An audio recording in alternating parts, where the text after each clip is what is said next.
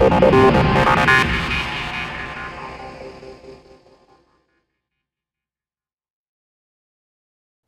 the Expandiverse, there's also a hardware side. The devices are actually a single family of devices called teleportals that have local teleportals in the places where you are.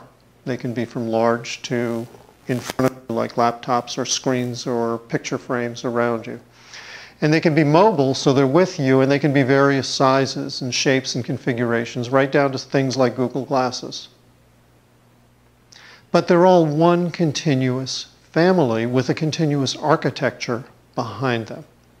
What that means is that as you put one device down, it turns off automatically because it knows you're not using it anymore. And as you pick up the next device, it restores your digital continuous world to you.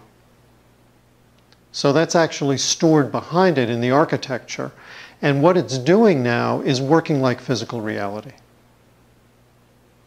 We're moving to a digital world that stands next to physical reality. You've got the digital world, you've got the physical, and when you turn to the digital world, it's there. It has your people, places, services, tools, resources. It's all on, and your world is there.